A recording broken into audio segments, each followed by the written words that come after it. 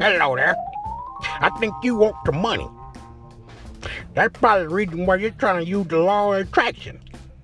But first, before you lose the law of attraction, you gotta know how it works. Now pay attention. I'm talking about taking all day. Ma'am, I'm sorry, ma'am. I just brought your food now, you know. Why you got it in that brown paper bag for? Why you got a backpack on in this car and get face for? I don't trust you, nigga. That old woman got mad at that dude for nothing. She the one ordered that shit. Now, when he came, she judged everything about him. But it doesn't work like that.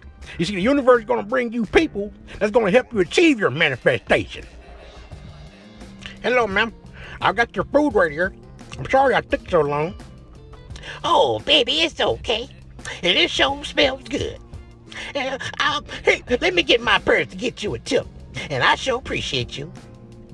And that's all that woman there to do. Now, you always remember, when you want something, you're going to get it.